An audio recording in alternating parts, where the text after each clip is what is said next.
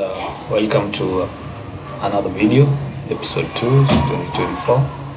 I'm gonna be showing you how to switch over from your old plates to the new plates generation. That's for the Kenyan market. Well, as you can see there, now log into your eCitizen account. I assume you're already in. While you're there, take on the NTSA option. Under the tab, you will see all your listed vehicles. That is, click the one you want. Under motor vehicle services, click the option, and you go to reflective plate, click apply. The vehicle particulars will show up. No need to worry about anything, no filling up on any of those. Just the only thing they will require to is to verify the vehicle model, which you can look up on your logbook. At this point, I assume you have a soft copy, a scanned copy rather, of it. It could be saved up in your desktop. Mine was in the download, so the particular model is on the fourth options there, KJCR52V. Let's go back to the tab and fill it up right there, KJ-CR52 Victor, and let's attach the logbook there, the copy of it.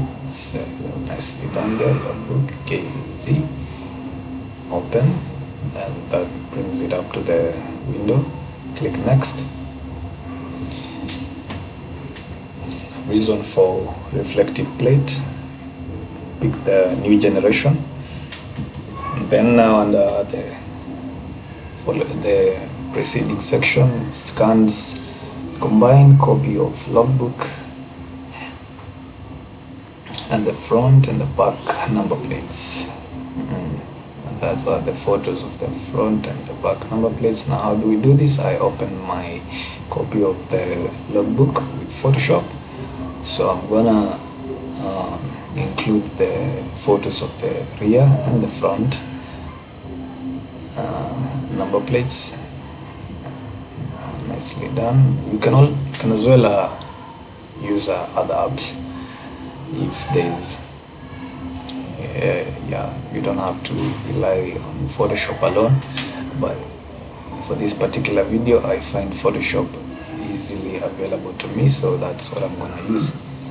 Also, the photos, open them on separate windows so that it allows you to crop and then join. You will see that in a minute.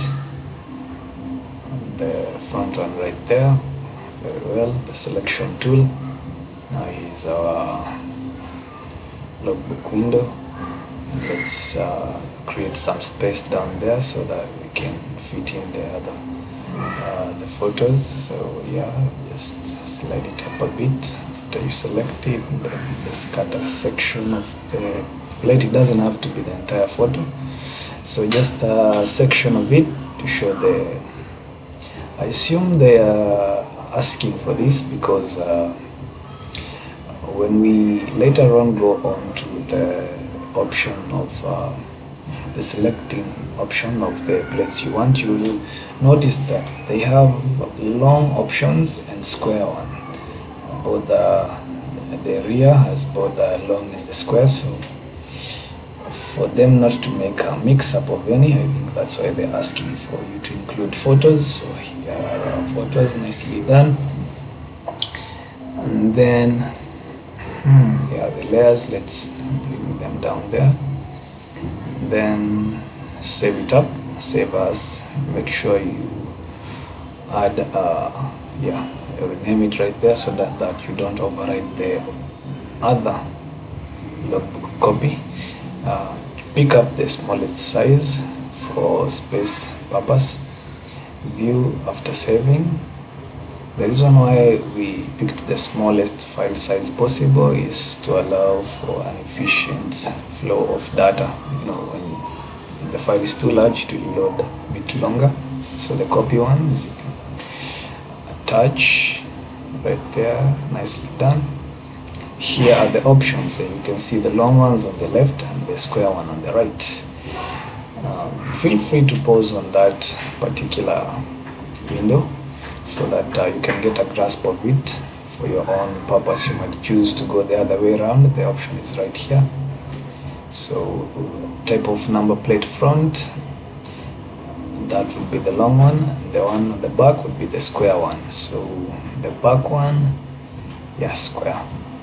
Notification mode, SMS, email. Location, I will be picking them up in Nairobi. There's also an option for industrial area, Likoni.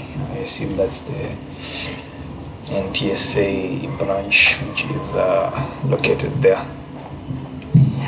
Well, with the Nairobi, I assume it's the Upper Hill one. So let's fill up the collector's particulars. You fill up your ID form, click on the declaration. After the preview button, you will be taken to the payment window, and at the filming time of this video, the charges are at 3,050 shillings.